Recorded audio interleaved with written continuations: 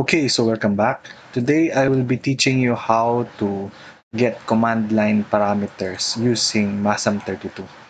Okay, so first of all, we need to include our MASM32 RT library.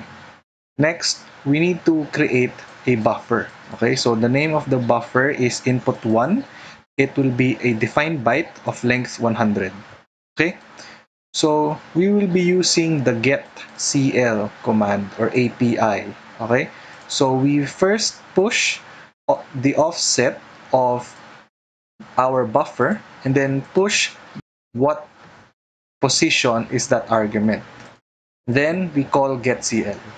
Okay, so this will put our input parameter or command line parameter in input 1.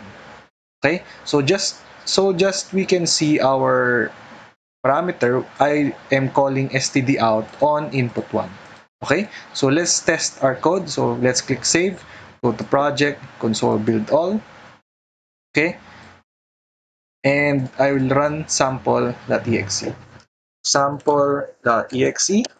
Then let's put a parameter here. So let's say JLearn ph. And as you can see here, there is a JLearn ph in our command line parameter. So meaning it got our command line parameter JLearn ph. Okay? So again, this is how you do it, and I hope to see you again next time.